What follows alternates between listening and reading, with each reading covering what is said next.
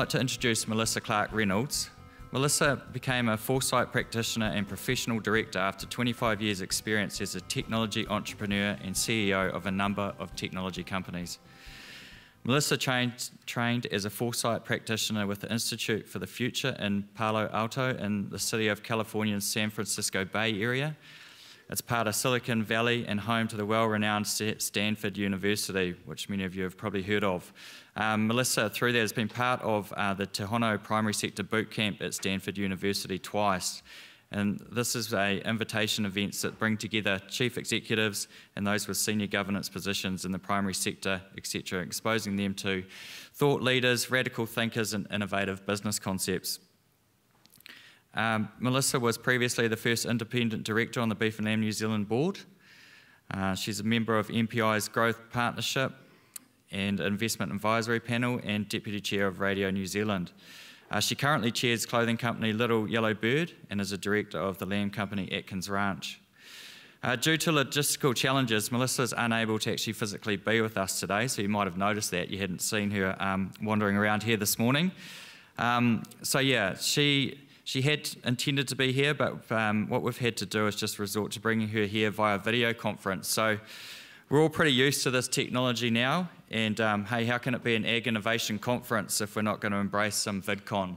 So yeah, without further ado, I'd like to hand over to Melissa. Thank you. The floor is yours. Great. Oh, well, ata mario mai tātou. Thanks so much for having me. Yeah, I had one of those things where I like to say yes to things, and I said yes to everything, and what I hadn't realised was that I needed to be in Napier today at the same time. So, so thanks so much for putting up with me in this format. I just want to check, because what I've got on my screen is like 2 pictures of myself, which is a wee bit off-putting. I want to make sure that you can see my slides. Jason, can you see those? Great, great. So I'm lovely to see you there, Andrew, and couldn't agree more with everything that you had to say. And I think if we look back at these last few years, we've really seen quite a lot of change, mostly in the context of farming.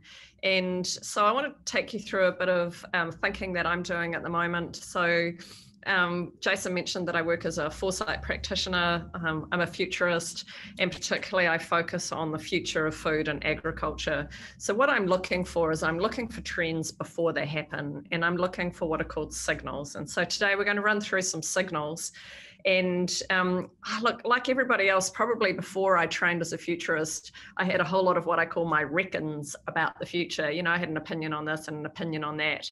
And what's been probably one of the best things about the training that I did is I now know a couple of things. So one is that there are no facts in the future. So we can argue all we like about what we think is going to happen, but none of us have total certainty on that. We don't really always agree on what happened in the past. So we're not going to agree on what's happening in the future. So one is that we're not going to all have the same view. And the other thing related to that, I suppose, is that the future kind of comes at us long before it becomes mainstream. And I love this quote from a guy called William Gibson, who's actually a sci-fi writer. And what he says is the future is already here, it's just not very evenly distributed. And so when I look at that, my job as a signal hunter is I'm looking for little kind of messages from the future that might turn up.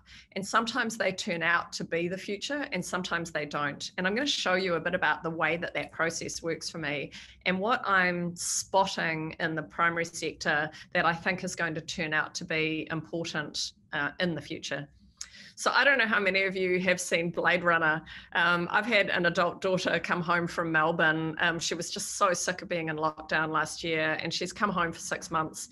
She's going back in June. And so we've watched a whole lot of movies together that we never watched before.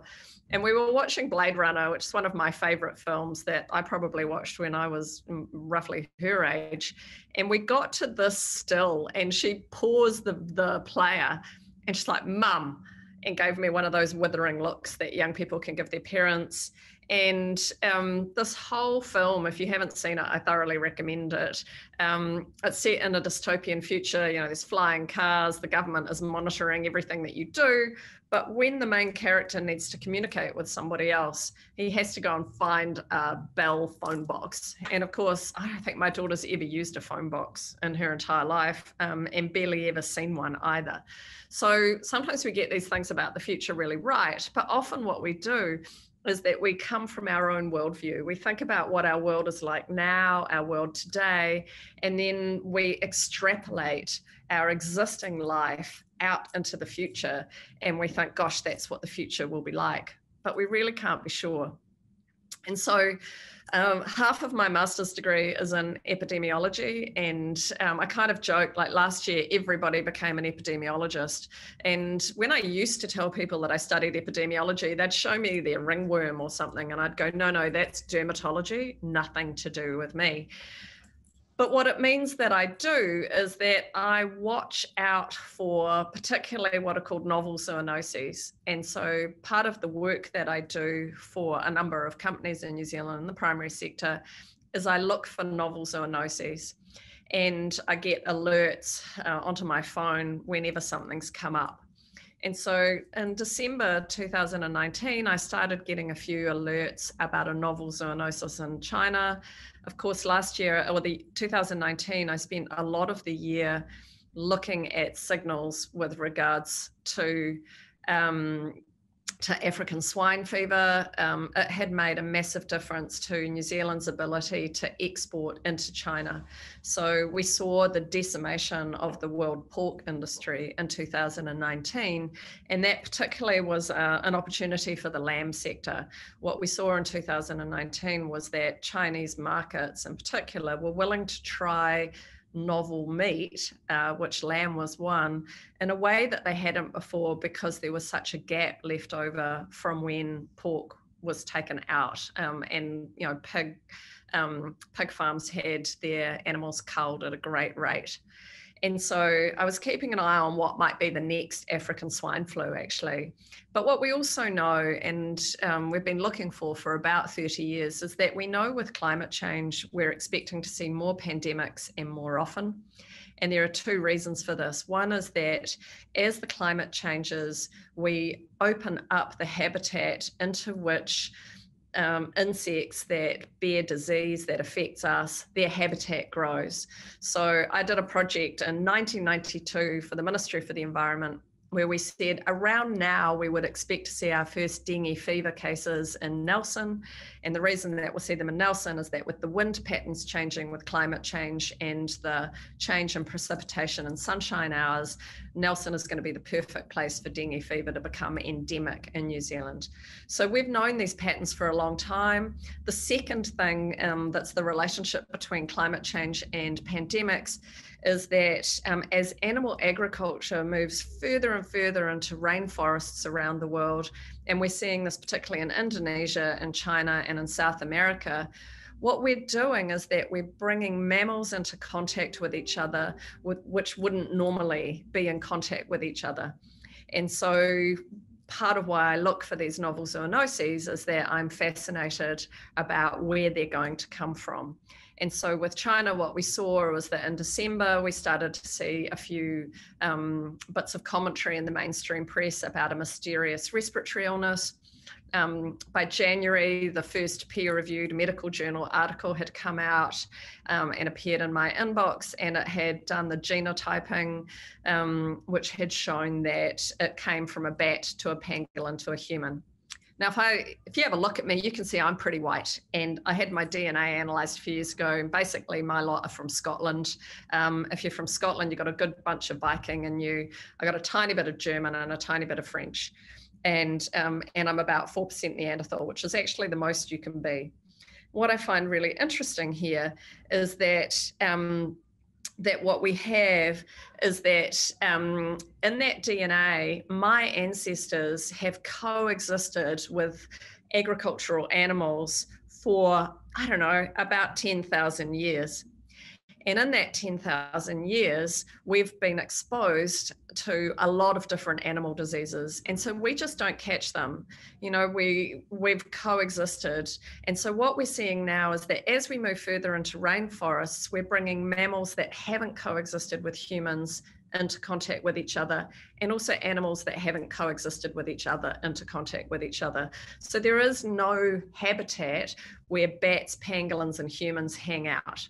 And so I have no natural DNA resistance, and neither does anybody else in our, you know, in our communities.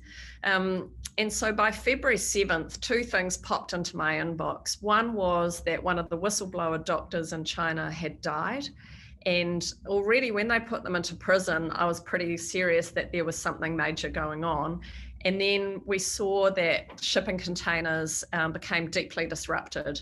And you probably know, any of you in the meat industry or dairy, so you'll all be affected by this at the moment, as we're having real trouble with container access in New Zealand and getting enough containers to ship our products to market. And for a lot of companies, we're having to air freight meat, say, into the US or into our markets in order to get it there. But that first signal that that was going to be a problem turned up on February 7th last year. And at that point, I remember having a meeting with Kotahi, who are one of my clients, and we had a big planning session. I think it was about the 8th of February, to work out what we were going to do over the next year to make sure that there were enough containers in New Zealand.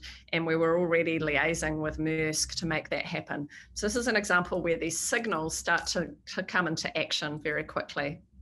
Another big signal that I'd like you to have a think about was that in 2016, it was the year that humans lost the internet. And so with humans losing the internet, what I mean by that is that bot traffic is now the bulk of traffic on the internet. And so we can think about good bots and bad bots, good bots and bad bots. Bad bots are all the viruses, the DDoS attacks, all that spam you get in your inbox. But the good bots are all of the ways that our machines talk to each other. So it'll be my Fitbit talking to my scales, or it might be my, fridge talking to something else. But it's the traffic that is generated by machine to machine and doesn't involve any humans at all. And back in kind of 2016, I started watching a few internet applications that I thought were very interesting. So up the top left here, we have a fridge magnet from a company called Tide. And Tide is the US best-selling, laundry detergent. And so this fridge magnet, you can poke that white button, and if I tap that white button, a box of Tide automatically drops into my Amazon shopping cart. And of course, as a futurist, I'm going, wow, that's very interesting, because we know that bots are taking over the internet. This is shopping without a website. And so immediately I start thinking, well, I remember a world before websites. What's the world going to look like after websites? And so I started looking to see where the signal might go. And in 2017, Amazon put out a fridge magnet on the right there, which is a scanner. You could scan the barcodes of what was in your fridge, and it would drop it into your Amazon shopping cart. And then on the left here, what we see is a Samsung Amazon fridge. We're now onto the 4th generation of these fridges. They're fully integrated with Amazon. And so what happens is that the scanner it out. If I don't put it back in, it drops it into my Amazon shopping cart. And when I'm asking about the future of the internet, I think that the next bit of real estate that brands will be chasing is right here on our fridge. And some of you may also be in dairy. What we've seen is that Fonterra for a long time has been supplying butter into the US. But the most important and best-selling brand of butter in the US is Land O'Lakes. Land O'Lakes is completely integrated into this fridge. And so when people run out of butter, the number one butter that is sold through the Amazon fridge is Land O'Lakes butter. And about 6 months ago, I think it is, Fonterra has now done a partnership with them, with Land of Lakes. And what I would expect to see is that on this Amazon fridge, we'll start to see promo codes and promotion coming that says, will you switch to a Fonterra brand? Will you try some other kind of butter?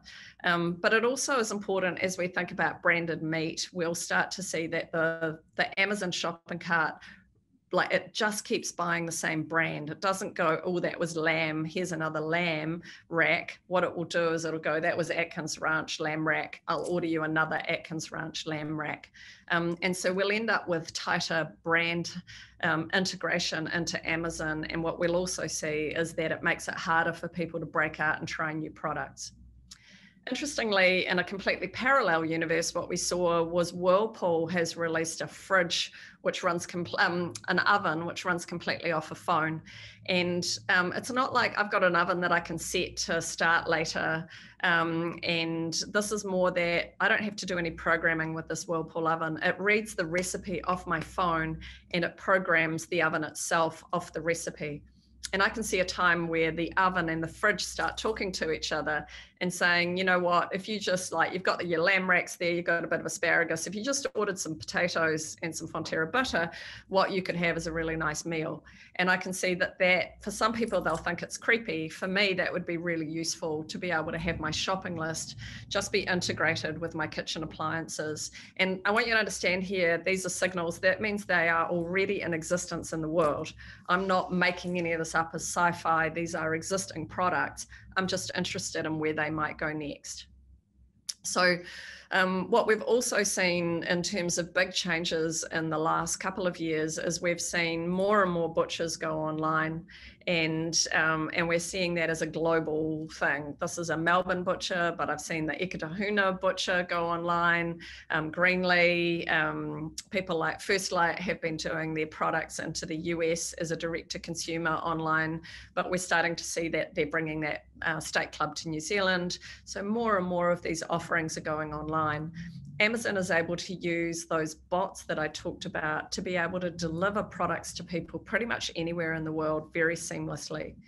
Amazon Go stores, again, like Atkins Ranch, we're in these stores, and it's been an interesting learning curve where they use technology in the store that you have a Prime app on your phone, you walk in, the store recognizes you because you have the application on your phone, you take what you want, you leave, and it hits your phone.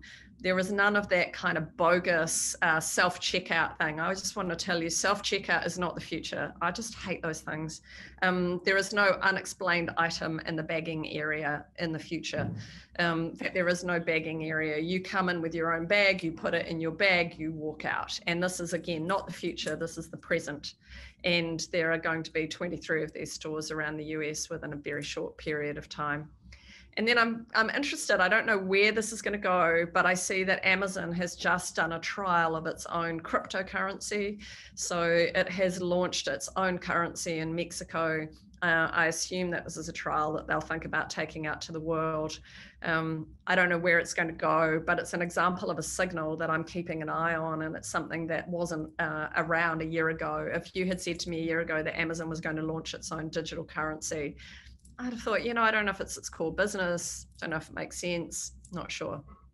So I'd really encourage you to, to have a think about what big changes are coming your way, what business models are available, what technologies there are, and what might you do to make this work for your customers. I also encourage you to put any comments or questions into Slido, and I'll pick them up as we go. So one of the big areas I'm seeing a change in is what I'm calling bundling. So you can see that with that Amazon fridge, it turns the fridge into a replacement for websites. There's none of that like waiting for countdown to get a delivery slot. There's none of that all of those horrible interfaces. I haven't found a supermarket that has a great interface.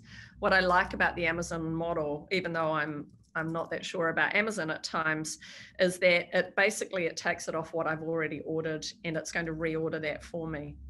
This is my favorite butcher in the UK. It's called N16, and you can see it's all full of hipsters. It doesn't really look like a butcher. What it looks like is a bunch of people with, you know, wine and cheese. And I went in there to buy some food for my family.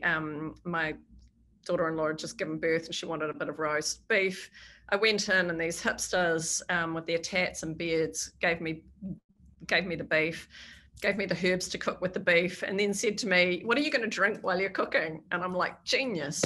And so they sold me a bottle of Côte d'Aron, and then they said, actually, you'll need two, one for dinner and one to drink while you cook.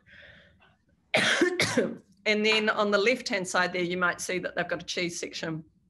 And so they also said to me, what are you going to eat while you cook? And this is what I mean by bundling. They're not thinking, oh, we're in the meat industry. They're thinking we're in the food industry. We're in a meal industry. And then they sent me across the road to get vegetables to go with it.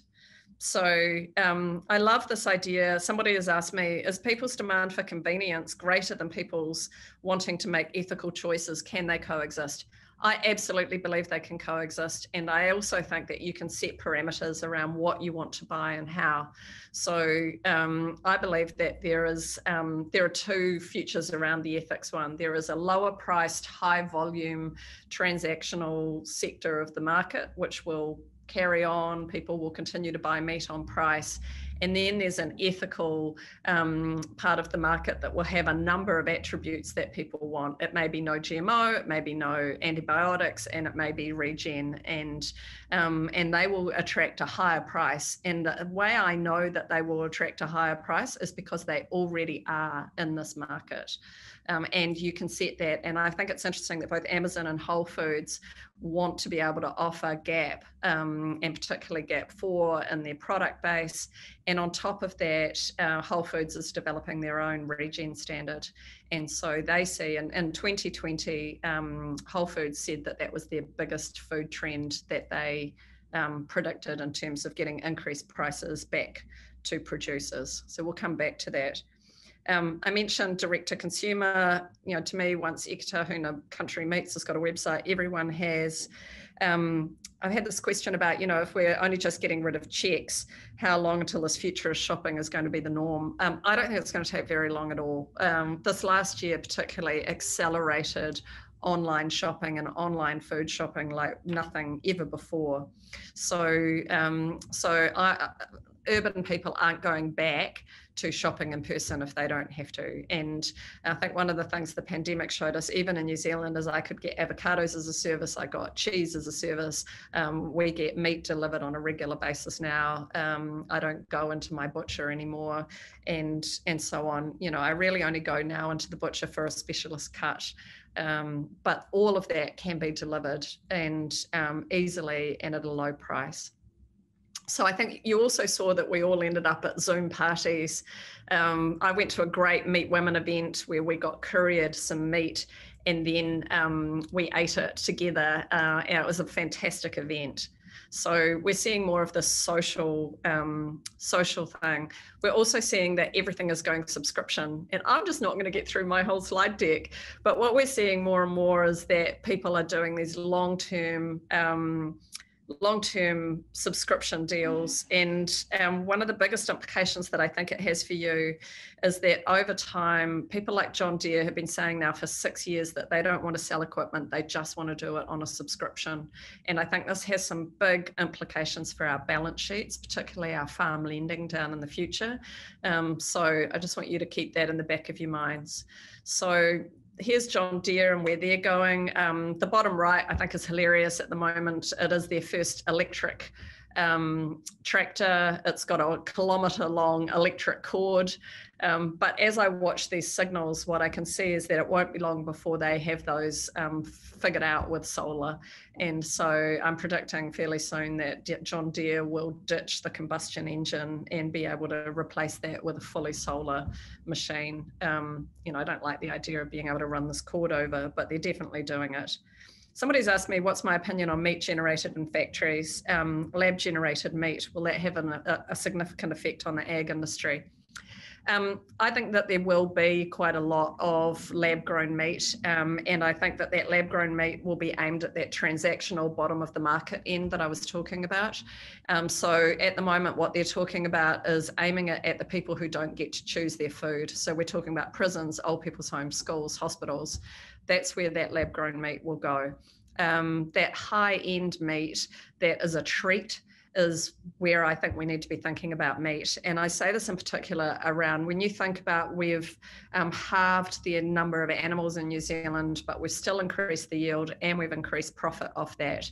What we need to be thinking about is how do I get the most per kilo for my meat, and how do I use every single piece of that animal if we're going to take its life.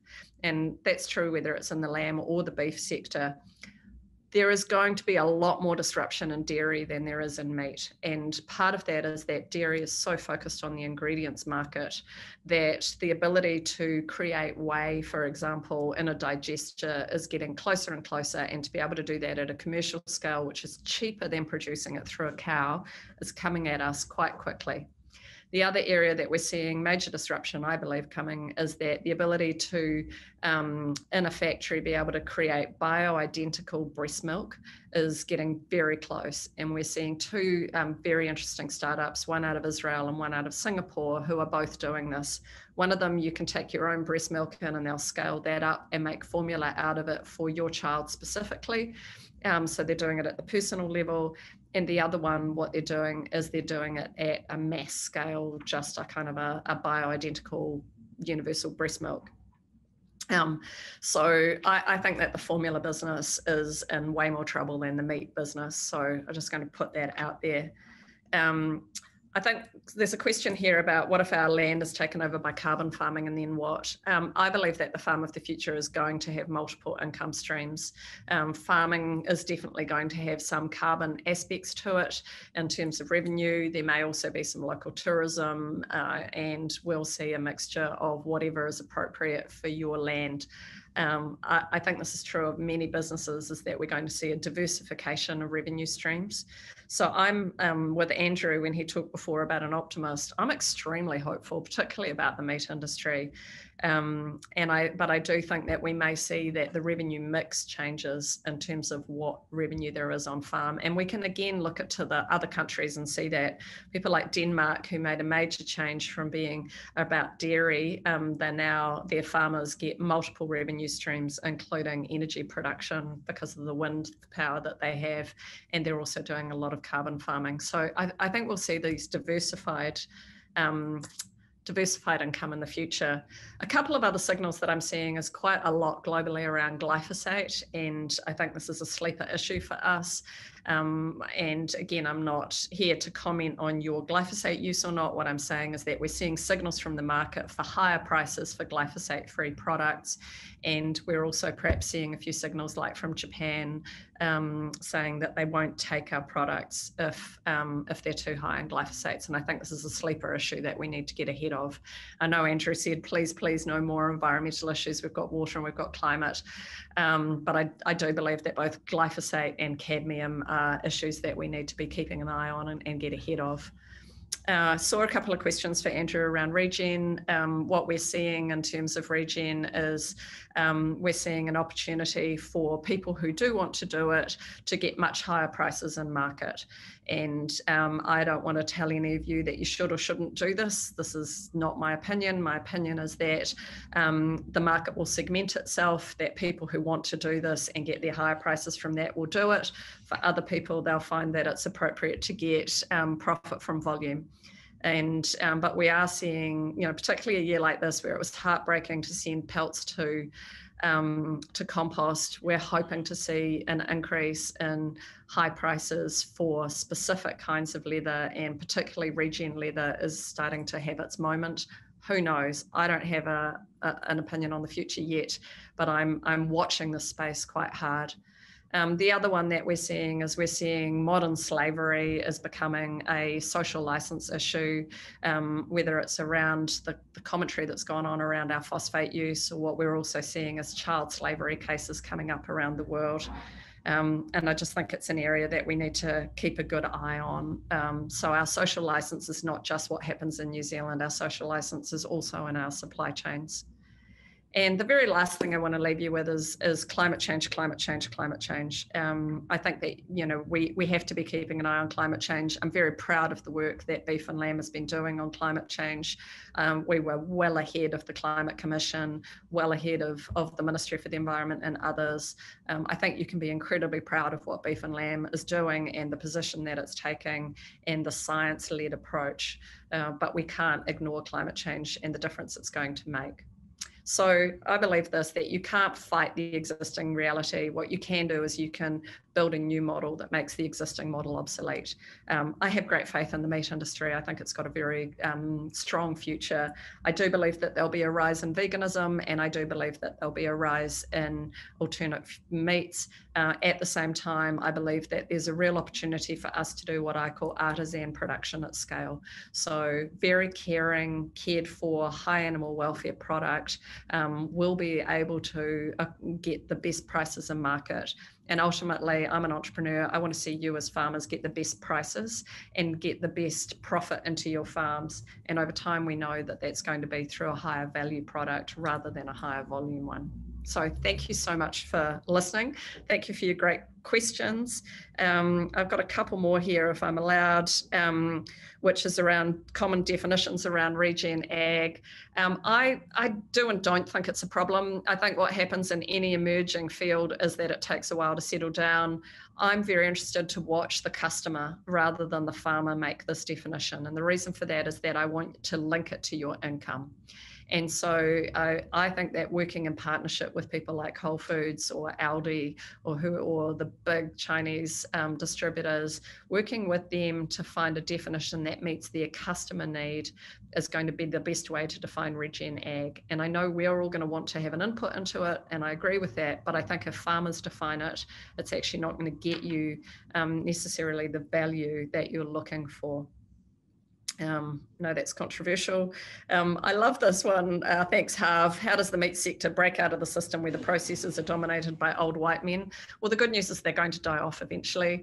There's a lot of us coming through. If I look at things like Meat Women, there are thousands of members now globally of the Meat Women organisation. Leanne, who's going to talk as part of that community as well.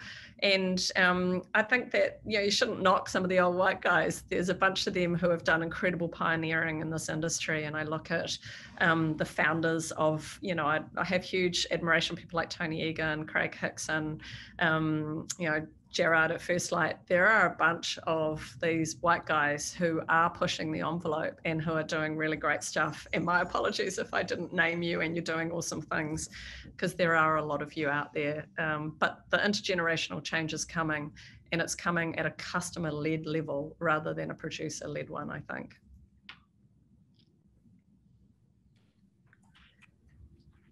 Jason, I don't know if you want to throw that over to the floor. Oh, here's one last one. What do you think farmers could be doing better to maximise their opportunities in a quickly changing environment? I do believe understanding the market is one of the most important things, understanding what the market wants. And this is part of why I think it's also really important that Beef and Lamb does its work in market so that it can get the messages from the market back to you as producers as quickly as possible, and you can adapt in a way that will get you the better prices. Cool.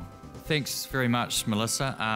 Welcome. Thought-provoking as always. A beautiful way to set the scene really for what today is all about. So yeah, thank you for taking the time. Thank you for the technology for working. That's always makes my heart start to slow down now.